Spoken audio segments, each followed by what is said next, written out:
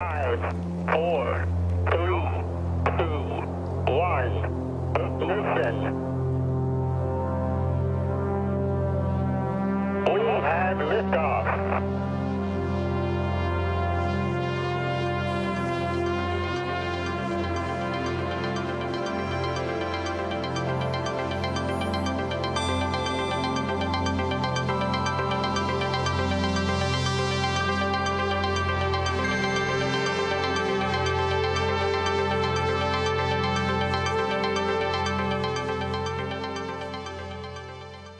Well, good morning, Lifebridge.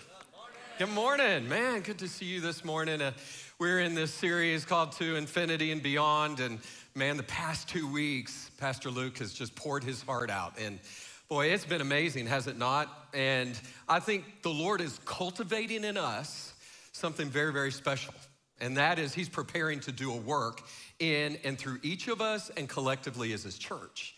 And we've been talking about and thinking about, well, what does that mean as far as our finances go? And what does it mean to be a generous giver? What does it mean to be a cheerful giver? What do all these things mean? So we're just kind of hopping into his word and discovering that his word is truth. And so this morning, as we prepare to hop in God's word, you guys ready for this? You ready to hop into his word? Because his word will change us, will transform us. And I believe God wants to say something and do something through us today. You agree with that?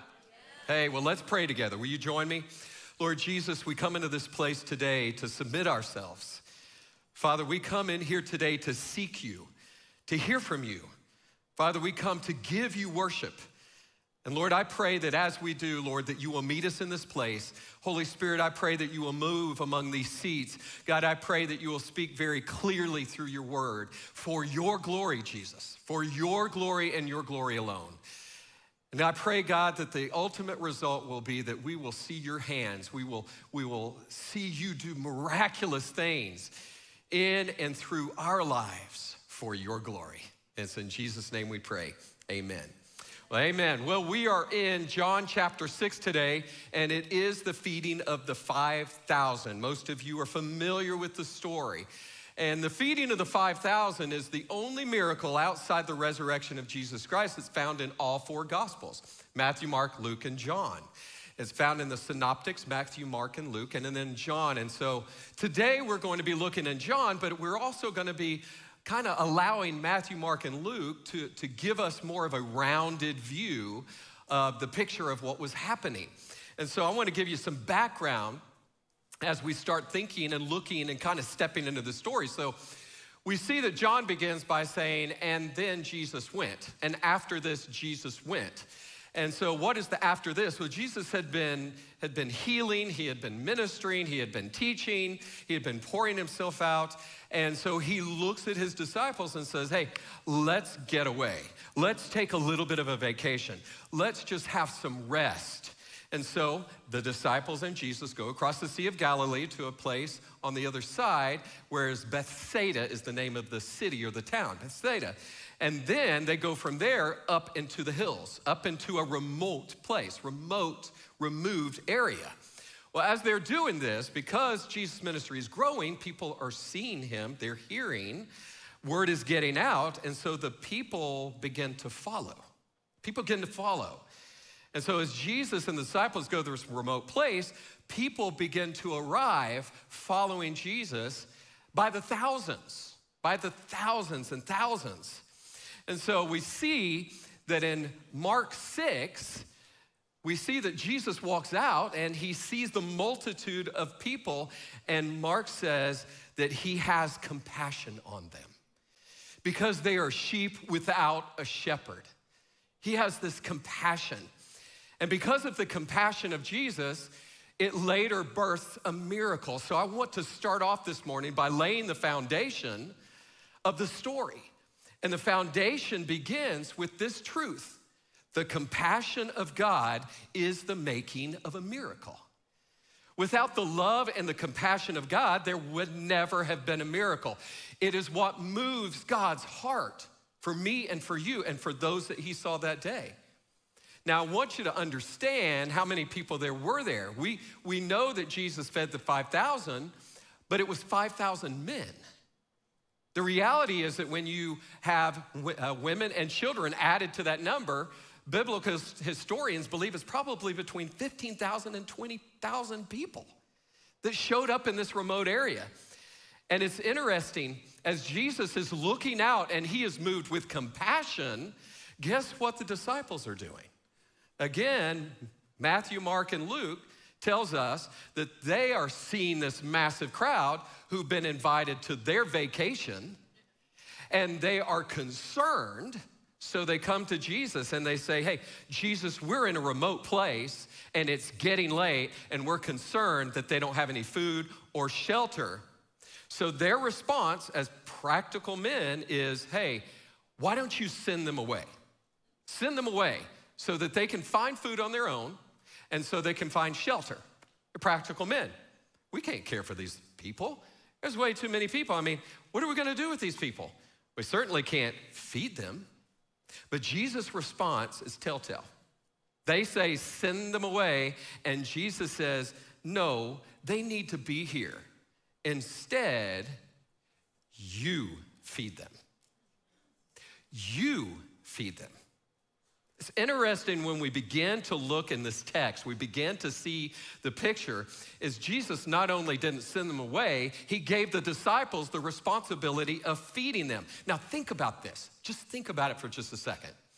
When the disciples, practical guys, when they loaded up to go across the Sea of Galilee, to go to a remote place for a short time of vacation, if you will, to begin to spend some time away to retool, you know, they probably took their own rations, don't you think?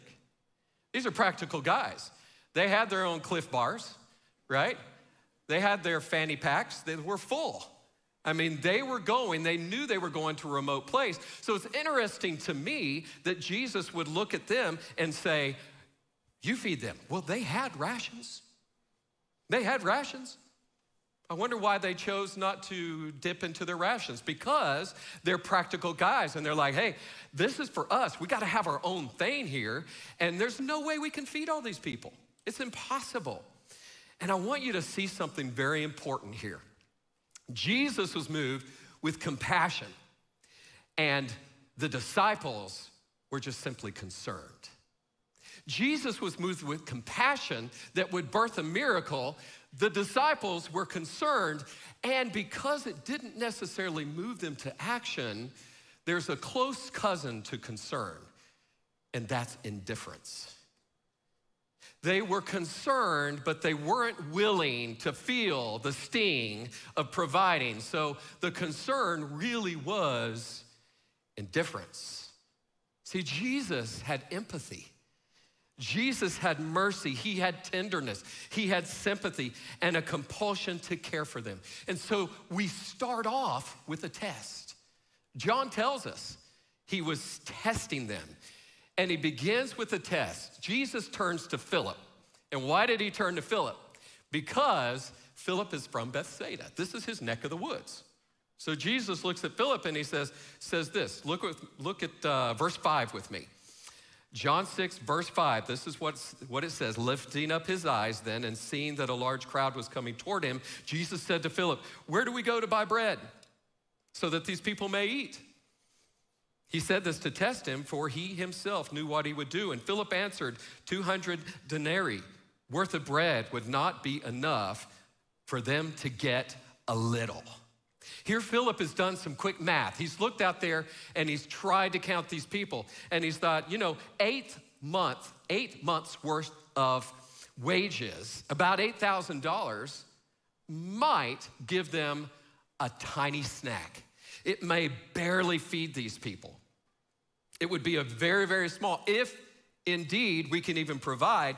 So here Philip is already in the test settling for less. He's settling for less. Let me give you a truth here. We often offer the barely sufficient when God wants to do massively more. You and I offer the barely sufficient when God wants to do massively more. Here Philip is saying, hey, I'm thinking that we could do this, but it won't be enough. So I'm just gonna barely settle for less here. And God is saying, no. That's not what I wanna do. See, this is us. We offer what we can afford. We offer what we think we can afford. We embrace the finite and go down. God wants to go infinite and beyond.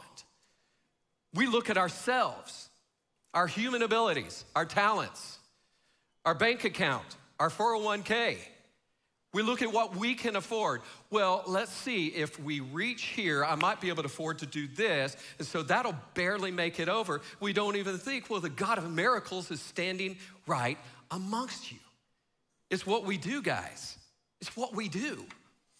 So God wants to do so much more, and God multiplies what we bring him. God multiplies it. Compounded interest. It's a lot better than the stock market, people. I'm telling you, that's what Jesus does. In Luke chapter 6, verse 38, there's an incredible verse, and in context, when Jesus says this, he's speaking about actually forgiveness. But this is a principle that's applied over and over and over again, even to what we give, even to our offerings, even to what we bring. Listen to what Jesus says in Luke 6:38. Give and it will be given to you. Good measure, pressed down, shaken together, running over. It will be put into your lap, for with the measure you use, it will be measured back to you. Jesus is testing his disciples. He's testing me and you here today. It's the same thing. The disciples saw only questions. Jesus had only answers. The disciples saw massive, huge crowds. Jesus saw wandering sheep. The disciples feared the problem when Jesus was the only answer. Jesus was the only answer because he's a God of miracles. And yet in it all, they didn't offer their own rations. I mean, they had hung out with Jesus. They had seen him performing miracles. Did it not dawn on them that they could look to him even offering their rations and that God could even multiply that and feed all of these people? It didn't even dawn on them. Same thing with us. It doesn't dawn on us that God is walking with us. It doesn't dawn on us that God has given us an opportunity to walk with him and see the miraculous in our day. We're no different. We're no different. So in the midst of all of this, in the midst of it all, a child comes forth. Now we see in John that Andrew is out looking. What are we gonna do? What are we gonna do? Can you imagine what the disciples are doing? He told us to feed them? What are we gonna do? What are we gonna do? We gotta find some food. Not our food, but we gotta find some food. We gotta do something. We could go buy.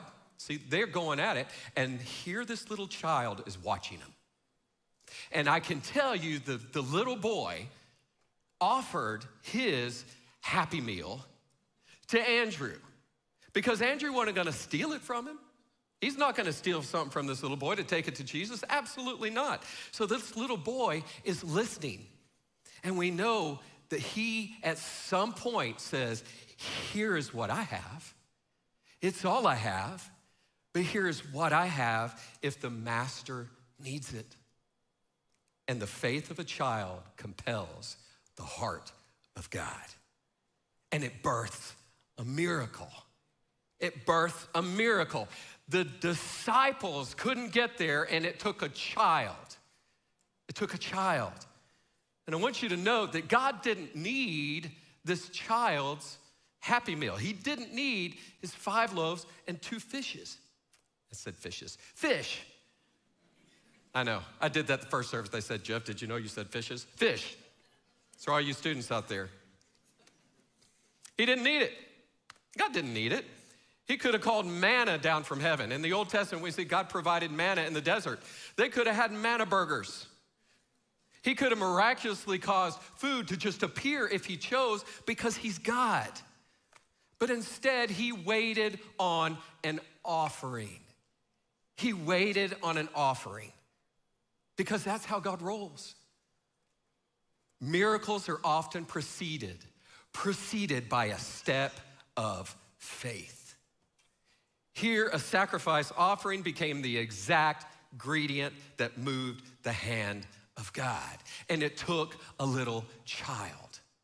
It took a child, a trusting child. So let me give you this truth this morning, because this is what God is doing in us, what he desires to do in us. Miracles are born from childlike faith and genuine sacrifice.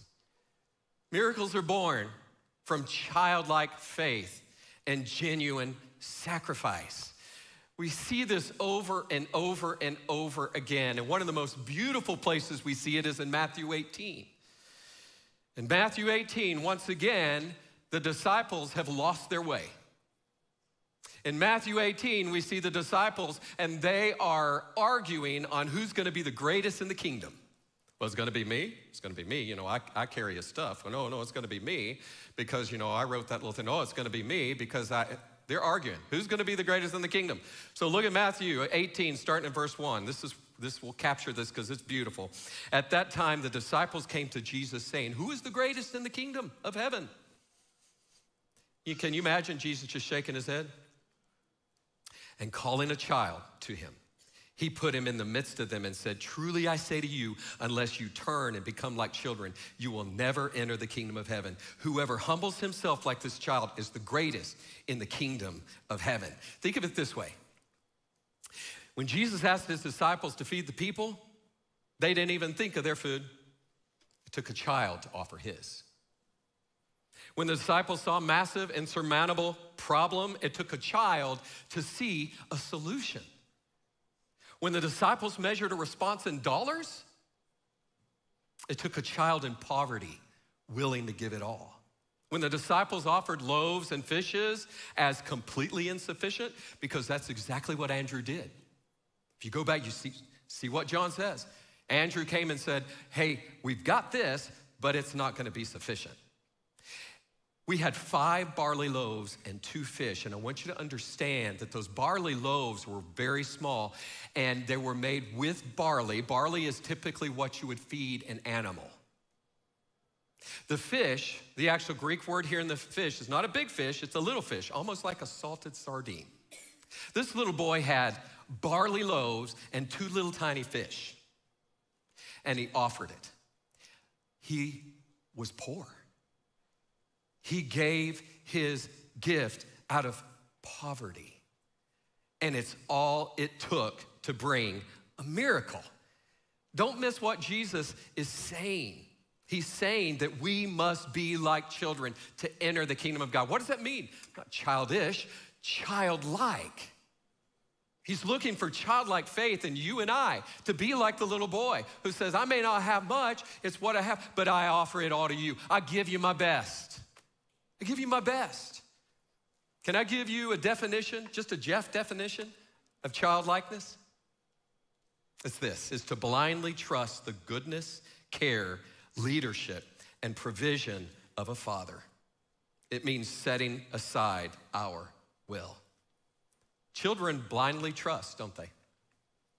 Until they learn not to because of us. Children blindly trust. They're not concerned about tomorrow. They're not concerned how much food's in the pantry. They're not concerned how much money's in the bank account. They don't have a conscience that wakes them up at night. They sleep good. They're not worried about tomorrow. That is what it means to be childlike. And see, God takes the 5 loaves and 2 fishes and blessing it, multiplies it, and feeds between 50 and 20,000 people with a tiny little Happy Meal, but not a snack. He didn't just give them a snack. They were fully satisfied, John says. Fully satisfied. They ate and they ate and they ate and they ate. Ate, roll over on your side, rub your stomach, kind of eat.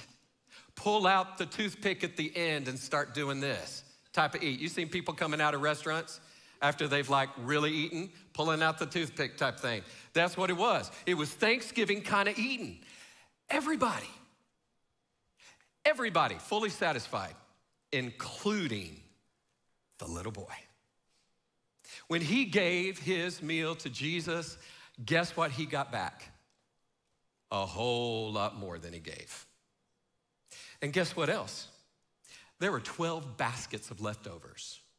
You know, I can just imagine, because Jesus told the disciples, don't let anything go to waste. There's a lot to be said there too. Wish we had time. But there are 12 baskets left over, and I could just see Jesus looking at this little boy and said, come here. See those 12 baskets? You go back and not only feed your family, you feed the whole town. Feed the whole town. 12 baskets left over, because that's what God does when we come to him with childlike faith. That's what he does. God exponentially multiplies our offering to advance his kingdom. That's what he does. You know, we talked about last week, Luke talked about last week, David. Talked about David when he came to purchase the threshing floor. The threshing floor would become the Temple Mount. You know, one of the things that David understood is that it all belongs to God. He understood it all belongs to God. Listen to David, Psalm 24. Listen to what he says. The earth is the Lord's and the fullness thereof, the world and those who dwell therein. For he has founded it upon the seas and established it upon the waters. When Jesus takes the loaf and fish, when Jesus receives the loaves and fish, he's receiving something that's already his. It's already his. Jesus is creator God. Who do you think made the seed that was placed in the dirt that created the barley? Jesus. He owns it all. Who do you think created the fish that were put in the sea that now returns to him? Jesus did. When he received that gift, he received something that was already his. You know, David understood that. David understood that he owns it all. When he went to buy the threshing floor, remember last week, when Luke was teaching on this, he said, I'm gonna purchase this because I will not offer God something that doesn't cost me anything. It's gonna be an act of worship. And we see with David later in his life, he deeply desired to be able to build the temple. But God wasn't gonna allow him. It was gonna be Solomon who would build it. So what David desired deepest towards the end of his life is to give an offering. To give an offering to build. It was his dying wish to build the house of God.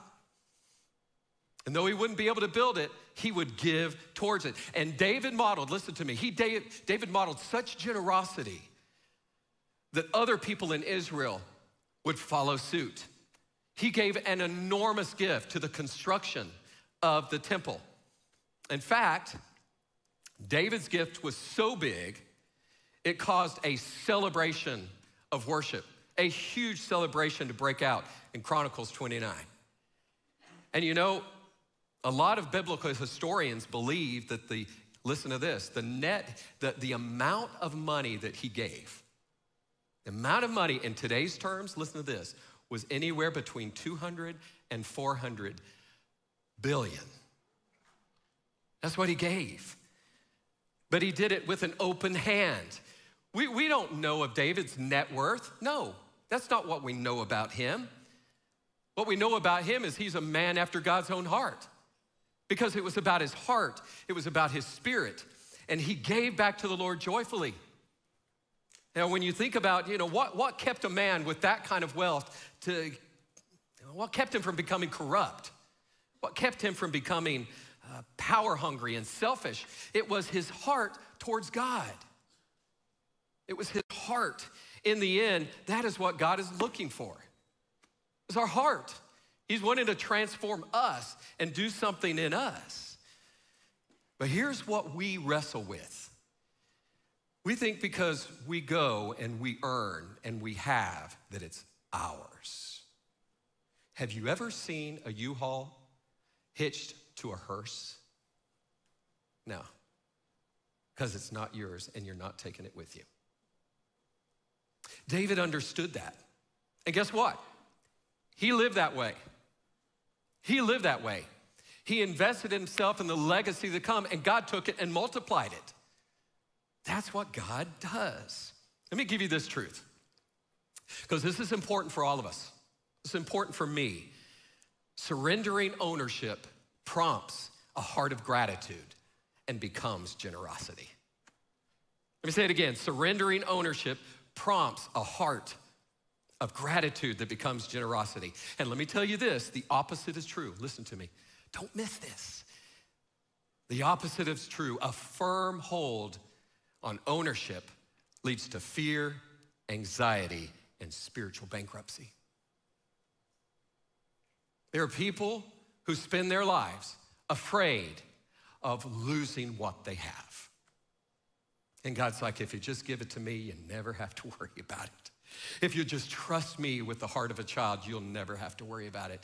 And I will multiply it, and I will do the miraculous in and through you, and in and through the church.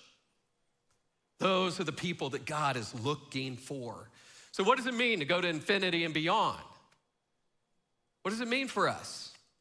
How do we get there? The Bible instructs us. It teaches us. The question is, do we want to walk in obedience? Do we want to do what the Bible says? That's the question in here today. I mean, the last 2 weeks, man, I'm telling you, sitting right over here, we got to the end of the service. I was about to jump over the chairs. I'm like, man, yes, Lord, you are worthy of it all. Yes, Lord. But it's not there to inspire you. It's not there for you to be concerned. It's there for you to experience the compassion and the love of God, because he wants to use Lifebridge Church to do to the infinity and beyond. Anybody want to be a part of infinity and beyond, or would you rather finite and below? Which is it? Infinity and beyond? Yeah? That's what I want to be a part of. I want to be a part of it. Guys, we don't have much time. We ain't got much time. We have now. What do you want to be a part of? Well, if you want to be a part of it, then it's time for action. It's time for us to do this. James says, faith without works is dead. Don't be a hearer of the word and not a doer of the word. Listen, you have an opportunity to get in the game, to get in God's game for his glory, not your glory, not my glory, not Lifebridge glory, for God's glory and his glory alone. So let me give you 3 practical steps this morning, just 3 practical steps, okay? The scripture teaches from the Old Testament all the way into the New Testament, and it actually even adjusts some when the New Testament church is born. But it's the meaning and the truth of a tithe. It's the precept of a tithe. Have you ever heard of a tithe before? Okay, let me tell you what that is. Step number 1, a tithe is a step of obedience, ownership versus stewardship. You know, last week God said God doesn't need your numbers, he needs your obedience. So in the Bible, tithe is taught. I grew up, when I was a kid, my dad, every week, my dad taught me to tithe. He taught me because he modeled it for me. Back then, you took an envelope, he would write a check, put it in there every week. We took it, we placed it in the offering, And I learned it, and I practiced it. And then I learned, man, you can't outgive God. This is really cool. My first job. It was amazing. Let me read to you Malachi 3:10. Many of you have heard this, but we need to understand what God is commanding us. This is not a suggestion. This is a command. And he says, bring the full tithe into the storehouse, that there may be food in my house. And thereby put me to the test, says the Lord of hosts, if I will not open the windows of heaven for you and pour out a blessing until there is no more need. See, this is the great thing about it. Bring a tithe, and guess what? Test me. Just test me. Just test me. Trust me. You don't care for yourself. I care for you. I care for you. I'm gonna care for you. Test me and see if I won't provide for your need. Paul says this in 2 Corinthians 9:7. He says, each one must give as he has decided in his heart, not reluctantly or under compulsion. Not reluctantly or under compulsion, for God loves a cheerful giver. God loves a cheerful giver. Let me give you step number 2. Cheerfully. Cheerfully, from a place of genuine joy, investing in the eternal. One time I was in the Bahamas and serving a church in Bahamas, visiting with them. Great church, it was awesome. About halfway through the message, the pastor steps up and he goes, all right, church, it's offering time. And you know what happened? A celebration. People were on their feet. They were yelling, they were clapping, they were whistling, they were going crazy. And there I sat, scared to death. You know, I was like, what in the world is going on with these people? I'd never seen that before. And I started to realize these weren't people of great wealth. They weren't great wealth. But they were so excited to give back to God because they had experienced his faithfulness time and time and time again. And it was an act of worship. And they couldn't wait. And I'm gonna tell you something. Some of the testimonies that came out of that church were miraculous. Miraculous. Because that's what God does. We do it cheerfully, not by compulsion, not because we just have to. We do it cheerfully. And let me say this to you. Don't judge each day by the harvest you reap, but by the seeds you plant. Don't judge each day by the harvest, by what you're gonna get out of it, but by the seeds you plant. That's how you judge each day. Paul says this, keep your life free from the love of money and be content. Contentment. That's a whole nother message with what you have. For he has said, I will never leave you nor forsake you. And the final part is receive. Step 3, receive. Receive from the Father. You cannot outgive God. Anybody know that, by the way? Did you know you can't outgive God? Some of you in this room have experienced it, haven't you? I see you nodding your head. You're going, yeah. I can tell you in my life, there are times when I was afraid to give. But I was prompted sometimes by the obedience of others around me as prompted to give. And I'm telling you, God met us in that point of giving and developed generosity. God is calling us into that. And then we receive. We receive his Spirit. We receive his guidance. We receive his outpouring. And don't forget, he says, test me and see if I'll approve. There's something I want to share with you guys. And you know, we as pastors and elders, we pray for you. We pray for our church. We pray for what God wants to do in and through Lifebridge Church because we do believe it's to infinity and beyond. We don't want to bring just the sufficient or barely sufficient. We want to trust him for the massively more. You know, within 10 miles, let's say there's about 150,000 people around 10 miles from right here, okay? And let's say today we have 1,500 people here. That's 1%. How does the 1% reach the 99? How in the world do you do that? Look at me. It's impossible. It's impossible. You and I can't do it. Good. The impossible is God's speciality. It's his speciality. So I want to share with you, I want to share some vision this morning. Can I do that with you? Can I share with you what we see as infinity, what we believe God's put on our heart for infinity? Can I see if maybe this burns and resonates in any of you like it does in us? Because the journey is before us, and I'm telling you, we believe that God has given us the land and we're ready to go, but we gotta do it together. Here's what we've prayed for.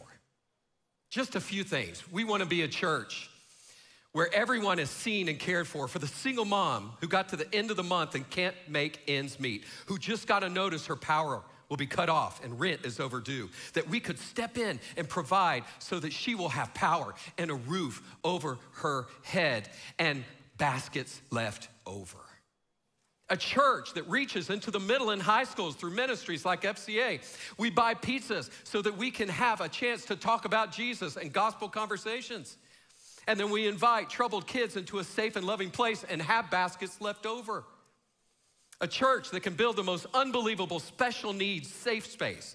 So families who have young children and special needs can have a place to belong and have baskets left over. A church so generous that we can tithe, we can give and help plant other churches and reach other communities and have baskets left over. A church who, as God leads, we go international and we build an orphanage and we build a food bank and we clothe the poor and we give food to the hungry and we have baskets left over. A church that can provide biblical counseling to the broken marriages and families, to those recovering from abuse and neglect, and those who are struggling to overcome addictions and to have baskets left over. A church that can go in the field. This field, some of you parked in the field this morning, right? Last week we had 55 cars in the field because we didn't have sufficient parking out here. We're gonna go in the field and we're gonna make a place for everybody and have baskets left over. A church that can reach the next generation with the gospel and see a ministry like Key, draw the next generation and change the trajectory of our culture to reach that next generation and have baskets left over. A church that's not empty during the week, but we invest in people's lives. We build a coffee shop so people can have biblical conversations over coffee and have baskets left over. A church that hosts communal groups, events on our property, in buildings that we have yet to build and have baskets left over. A church that's reaching the community so well, the world takes notice, and we have baskets left over. That's just a little bit. Now,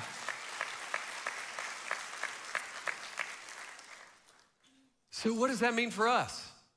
The compassion of God or the concern of the disciples? The compassion of God or the concern of the disciples? Listen to me. You can give without loving, but you cannot love without giving. So where are you this morning? Where are you this morning? Look, how are we gonna reach 150,000 people? That's just a few people. How are we gonna do everything that I just mentioned? It's impossible. We can't do it. We can't do it. We can't do it. Good. God, you're gonna have to do it. And he does it all through the Bible, and he's doing it now for those who will be like the child who will come and say, I ain't got much. I just got me a Cliff Bar here. It's my best. Master, take it and use it. And we do that. We start having steps like that of faith in this church, and God will do the infinite and beyond. It will happen because he's done it all through the word. He's done it all through his Bible. Hey, Moses, what's that in your hand? What's that in your hand? It's a staff. It's a shepherd's staff. Throw it down, Moses. Throw it down, Moses. Moses throws it down, it becomes a snake. God says, hey, Moses, pick up the snake. Oh, God, I don't do snakes. And you're not gonna pick it up by the tail. Pick up the snake, Moses. Moses picks it up, and it becomes the rod of God, by which he will deliver the Israelites from bondage. Hey, David, what's that in your hand? David, what is that in your hand? Well, I have 5 stones here. Oh, I just need one. Just one smooth stone. And I will down a giant in the Philistine army. And I will make you a great king, through whom the next true king will come. Hey, Peter, what is that in your hand? It's a net, Lord, it's a net. I'm a fisherman. This is how I provide for my family. Let go the net, Peter. Let go the net. Well, Lord, I'd let go the net, Peter, because if you do, and follow me, I will make you fishers of men. Hey, Thomas, what's that you got in your hand, Thomas? I don't have anything to give except my doubts. Bring your doubts to me, Thomas. Come, touch the wounds, touch my side, and then fall in worship. And rise a great, courageous man, to whom I will fill my spirit and will use mightily. Hey, Paul, what is that in your hand, Paul? Well, I'm a learned man. I'm a learned man, and I write and I dictate. Is that a pen in your hand? That's a pen in my hand. Hey, Paul, put that pen in my hand, because through the power of my spirit, I will write the letters to the church that in 2022, they are still going to be reading. And I will change the trajectory of Christianity. Guys, Lifebridge Church, what's in your hand? What is in your hand? What is in your hand? If you offer it to him like that child, if you would just take that step of faith, we will never look back. We will see God do something that we could never imagine. You want to be a part of a move of God? How many of you want to be a part of a move of God? You want to be a part of a move of God? Okay. It's time to get skin in the game. It's time to get skin in the game. Let's do this. When I was a kid, one of the ways that we would respond in moments like this is God prompts us. Is we had those envelopes, those little things we'd fill out, and now we don't do that anymore. Everything's electronic. Don't allow the electronic to just become transactional for you, please. Allow it to be worship for you. So I'm gonna invite you today in this week, why don't you pray, why don't you see what your 5 loaves and fishes are? Fish. Why don't you see what that is? And offer it back to him, because guess what? It's already his. It's already his. Now, I want you to see the screen's gonna come up. Just transactional part of it. Boy, I wish I could call you all down right here. And this is the way right here. It's one of the ways you do it. But Jeff, I've never tithed before. Well, there you go. Jeff, I want to bring an offering today. There you go. To fuel the vision that I just mentioned to you. That's what it does. To see God move in ways that we could never imagine. Oh God, how we long to see you move. And then here's what I'm gonna ask you to do. I'm gonna ask you to do this. Will you share your story? When you test God, when you step out there and you test him, you might not have a job right now and you're like, Jeff, I don't know how I'm gonna do it. Yep, I get it. I get it. That little boy, when he offered it, it's like, I don't know what I'm gonna eat, but I trust Jesus. Test God. And then share your story. Share your story. Share the goodness of God. Encourage others. Talk about it in your families. Talk about it with your kids. Talk about it with your friends. Share your story. And we will see God do something that we could never imagine. Now, does that light you on fire? Look at me. Does that light you on fire? Yeah. Yeah. To see God do it. Will you stand with me? Just stand up with me. You know, we love you guys. We really do. And we seek to teach his word unashamedly so that you can walk in truth. That's what we seek to do at Lifebridge Church.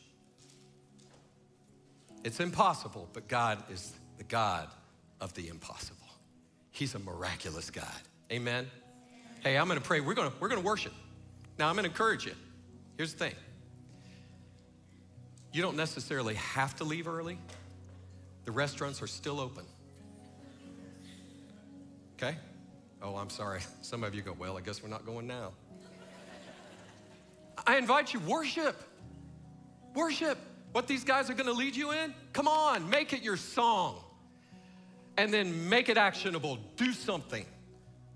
Do something. Lord Jesus, we come to you in this place. God, move among these aisles. Move among the hearts of your children. Lord, these are your sheep. This is your church. These are your people. We are. God, move, Lord. We ask and long for the miraculous. So God, right now, we're gonna worship you. We're gonna sing what we're then gonna do. And I pray, Lord, that at the end of the day, this week, when we start looking at what you're gonna do, we're gonna say, let's start moving on some of that vision that God's given us. Let's go to the infinity and God, take us beyond and to see 12 baskets left over. That's what we ask. And I pray the same for each person in this room, Lord. May they find you, the God, Jehovah Jireh, who will care for them, provide for them. Lord, we ask it in your name. Hear our song, Jesus. Hear our song as we worship you. Amen.